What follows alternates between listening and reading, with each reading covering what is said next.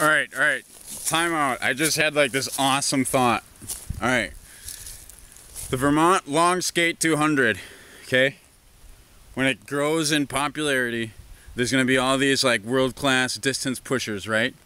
And I'm thinking the finish line will be the dock in Burlington, the dock, all right?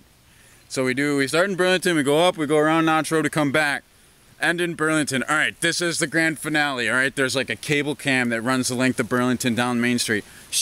Okay, Paul Kent, awesome long distance skater, just like he gone third world countries a couple of times, won all these competitions, won Whistler, won Chief Ladiga, you know, comparable to any pusher ever, all right?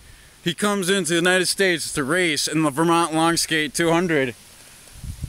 Okay, he breaks ahead of the pack. Isman 20 catches up to him in Burlington. He's halfway through Burlington. Isman 20 is at the top of Mount Burlington.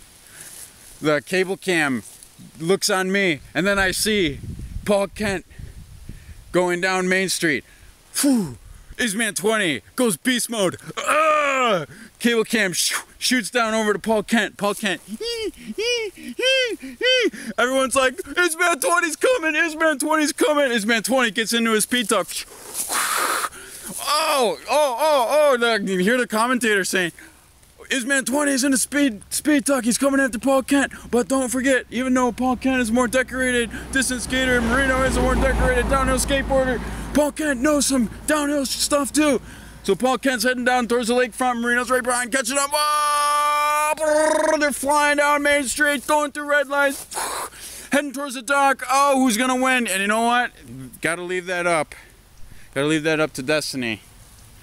Because that winner, whoever wins, is gonna be the first one to fall into that lake, fly off the dock, and end up in Lake Champlain, the winner of the Vermont Long Skate 200. Okay? And you, Paul Kent, I challenge you next year to bring it on. Let's do this. You and me, buddy.